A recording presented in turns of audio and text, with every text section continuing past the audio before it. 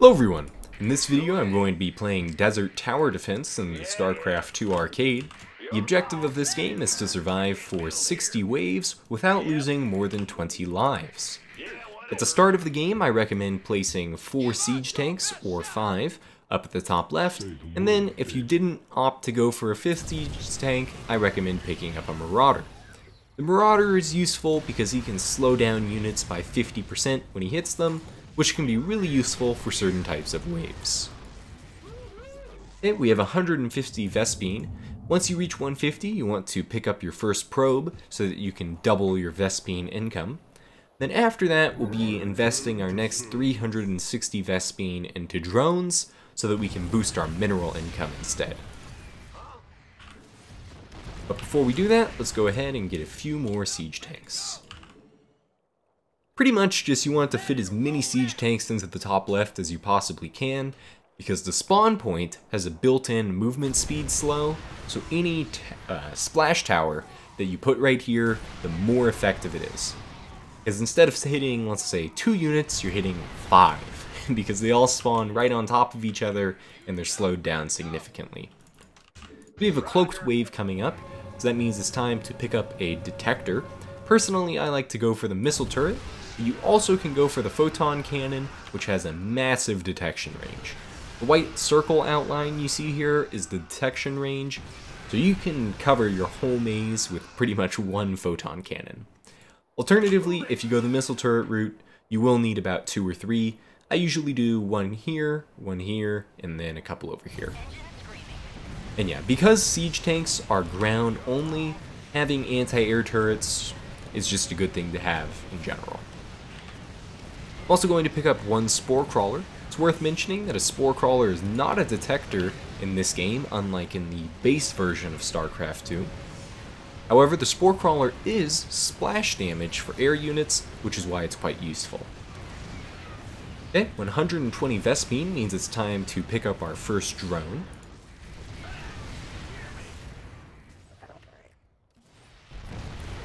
Probably a good idea to get a couple of extra siege tanks as well. In reality, due to the high range, they were definitely going to handle that, but yeah. Phasing in more siege tanks over time is a really good way to prevent any accidental life loss. There is an option for instead of getting more siege tanks, you can instead upgrade one siege tank, and we will eventually be doing this just because we'll fill up so many spots on the map that there won't really be any left. But at the start of the game, you're really much better off building multiple siege tanks because that will give you more coverage, and it means they can get multiple attacks off and the cooldown sooner and that sort of thing. Whereas if you invest it all in one and it's not in range, you're missing out on a lot. Should be able to get our next drone in about 20 to 30 seconds here. Also going to squeeze in a few more Marauders right now. As far as Marauders go, pretty much the more you have, the better your maze will do, so just try to squeeze in as many as you possibly can. The same thing also applies to Roaches. They accomplish a very similar goal, but you in fact need even more Roaches than you need for Marauders. Because Marauders will eventually have an upgrade that makes their the slow a splash effect. So it'll make, in a very small radius, all the units get slowed by 50%. Whereas for the Roach, they're permanently single target. If you want to get that extra slow, you just need tons of them. Usually I end up getting like 15 Marauders and 15 Roaches. And it almost always works out favorably, just because with siege tanks, they attack so slowly that you really need that extra maze time. Not enough minerals. Yeah, a little bit slow on this one. Could have got that drone like 20-30 seconds ago. Not a huge loss. You only get 18 minerals a minute per drone, so I guess I'm behind 9 minerals. Not going to make or break the game. Okay, Reapers should be a non-issue. Yeah, I do recommend keeping an eye on the next level, because sometimes if you see a flying wave that you know will usually be problematic, it's a good signal that you should start to upgrade your Spore Crawler. I don't actually recommend upgrading missile turrets. It's not bad, but you really get a lot more out of Spore Crawler upgrades because they're splash. Okay, let's incorporate a couple of Hellions here. Hellions are useful against light waves like we're facing right now. As far as Hellion placement goes, you want to place it at the end of a vertical straight or horizontal straight, because that's how the Hellion targeting system works. Squeezing in a few extra siege tanks. Surprisingly, pretty unfortunate there. The siege tank's automatic targeting focused on the new wave instead of the existing wave, which is why so many of the Reapers were able to sneak through. Not a big deal. We do have 20 lives, so losing 6 will be fine. But yeah, pretty unfortunate. We should have lost 0, but oh well. Semi-powerful air wave here, which is why I invested a couple of points into upgrading my Spore Crawler. Now you can kind of see the effect of the splash.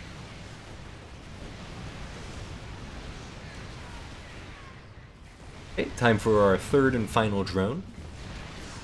And now, every time we reach 150 Vespene, we'll be investing it into a new probe. It's also very important that you switch your rally point from the mineral patch to the gas patch.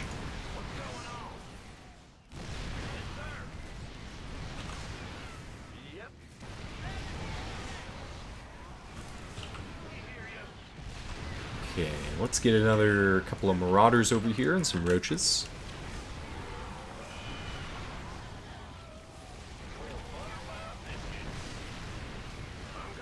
There we go.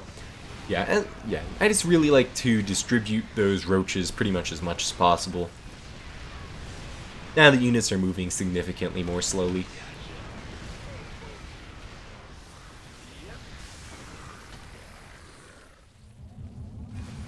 We'll be able to get our next probe in a moment here.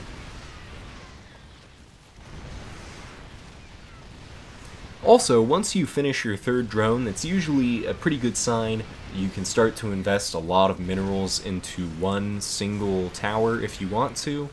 But I'll be giving it a few more minutes before then, because we're not quite at the phase of the game yet where there's no benefit from making basic towers.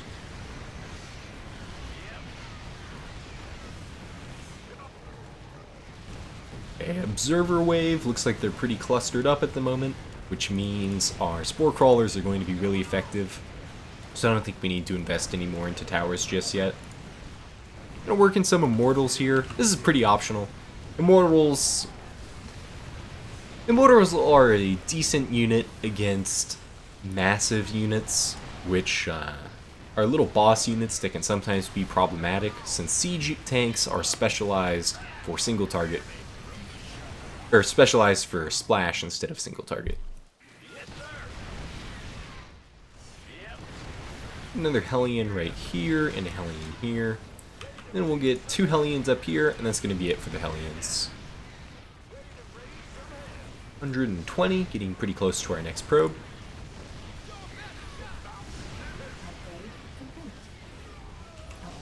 Okay, put a couple of siege tanks on the left. Then we're going to get as many siege tanks as possible in the top left, because as I said, this is really where you get a ton of return on investment. Technically, you could also put your upgraded siege tank up here as well, and it would work out pretty nicely. Maybe I'll give that a go and mix it up. So instead of having a level 3 siege tank right here, we put a level 7 siege tank or whatever right here, which would allow it to attack the entrance. Yeah, why not? I think it will work out nicely because of the exact reason I mentioned earlier with the clustering. Let's get a Spore Crawler upgrade and a attack speed upgrade. You know what, let's get one more Spore Crawler upgrade. Don't want to risk any lives here. Lost a couple earlier due to a mistake. Yeah, with those extra Spore Crawler upgrades, he's now absolutely melting the clusters of air units. Ah, the classic supercharged single unit. This is where those Marauders and Roaches come in handy. Fell behind on the probe a lot, got a little sidetracked there, but one probe, not a huge deal. Get that final probe in a moment. And there we go. We now don't have to worry about creating any more probes or drones, which is nice. So now we're going to create a engineering bay from our advanced structures menu. From here, we want to get specifically the Concussive Shatter, Revamped Reloading, ISEC Auto Tracking, Severe Corruption, and Groove Spines. Pretty much all of those will probably make sense right away, except for Groove Spines. Eventually we're going to be making a Hydralisk Tower, but we don't have that just yet. 60 Zealots, yeah. I think we need to invest in siege tanks at the moment, more so than anti-air, because I did just put a ton into a Spore Crawler. Upgrade complete. Upgrade complete. A couple of little broodlings are sneaking out over here, so let me pause the upgrade for a second. Upgrade complete. Upgrade complete. Okay, Siege Tank level 5, we're up to 210 damage. Zealots currently have 170 HP. Actually, well, that's a little deceptive. We have 135 damage and 210 versus armored, but Zealots aren't armored.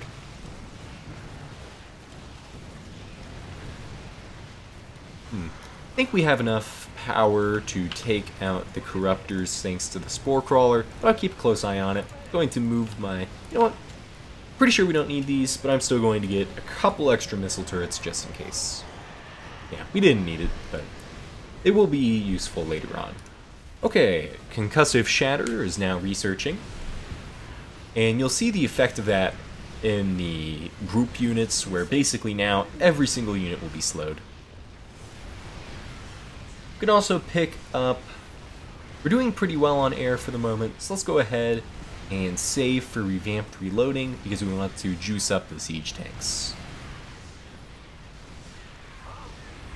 Let's get an extra Roach here, extra Marauder, another extra Marauder, another extra Marauder. Alright, that looks pretty good.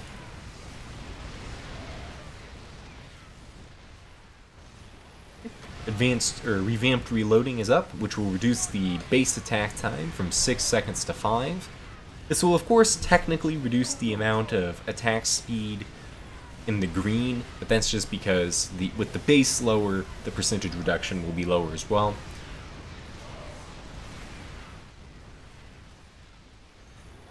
Okay, in one moment here we'll be improving the roaches.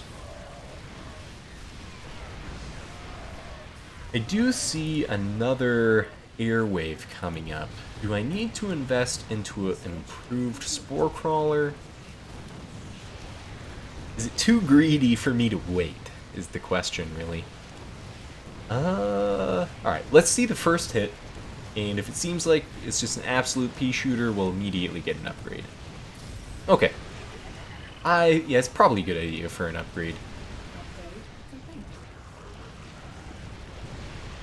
Yeah, okay. Spore Crawler should have that covered. And basically, whenever you see the green glow on a unit, that means that's being slowed by the roaches. So you can really see the effect of having however many we have. What is that, like 15 roaches or something? Okay, in a moment here, we'll be getting our next Siege Tank upgrade. Siege Tank now does 279 to all units, and 434 to armored units. So yeah, not quite enough to one-shot these High Templars, but still very good. Okay, next up is High-Sec Auto Tracking. And we can just get the Acid Spores. It's going to be a while before we have a Hydralisk running, so we can just save the money for the moment. But these guys are really zipping through the maze. Somehow they must have dodged some of the Marauders, which really does not seem possible. There are so many Marauders here. Okay, couple of leaks might end up happening. Seems like 2, 4, 5, 6-ish. Gonna take us down to 7. Guess we can squeeze in a couple more siege tanks over here.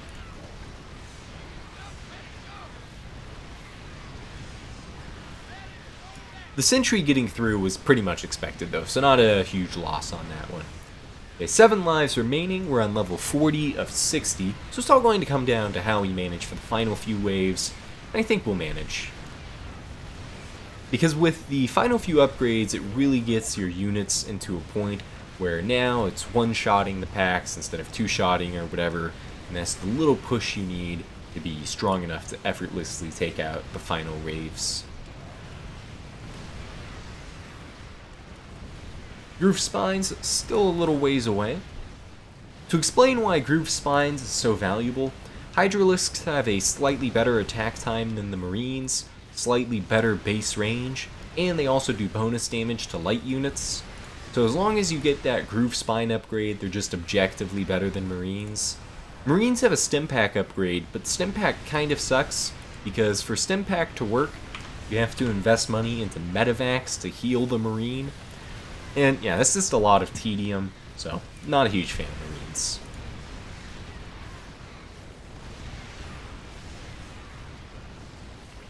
Research complete. Seems like we're doing reasonably well against the durable broodlings.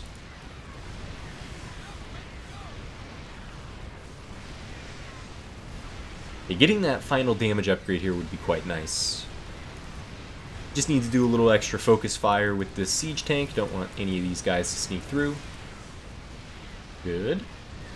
Only 5 minerals away. There we go.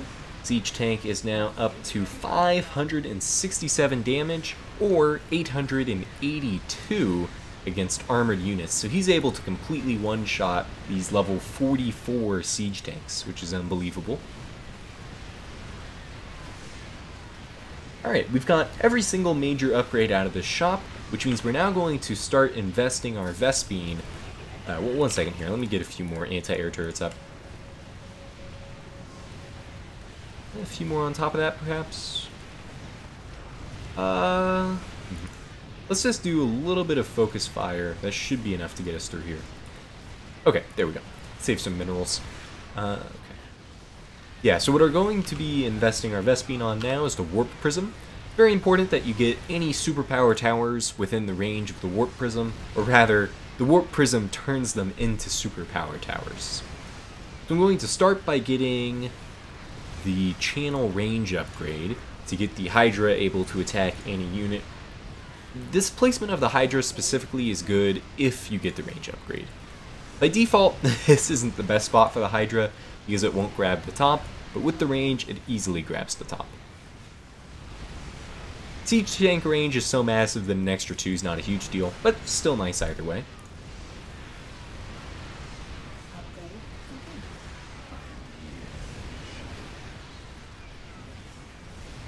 A couple of speed upgrades here. And yeah, the next upgrade we'll be getting from the Warp Prism is going to be the damage upgrade, and that requires 500 Vespene. So we're really going to be getting that right before the game ends. And yeah, that one really is only good for the Hydra. Well, it'll give us about 90 bonus damage, which is solid, but our base damage is so high it's not a huge deal on the siege tank, whereas it's pretty massive for the Hydra.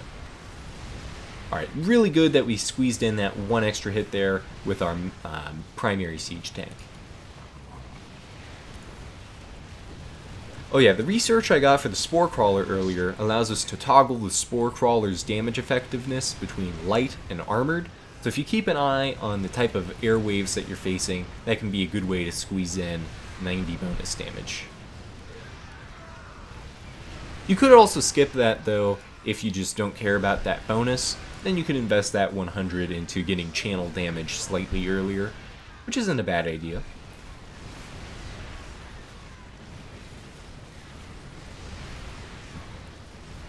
Yeah, most of our minerals right now are just going to continue to be funneled into the Hydra. We're up to 93 damage at the moment.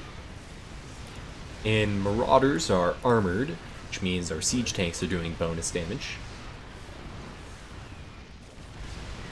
Yeah, this is when the siege tank is just absolutely fantastic. We have like 40, well not 40, like 10 plus units clustered up, and every single one gets hit by the siege. And we're just about to get channel damage. So keep an eye on the Hydralisk's bonus. So right now it's plus 93. Pick up channel damage, and now it is plus 125. The Hydra's not even fully maxed out yet. Yeah, so we got about 30 to 40 damage there.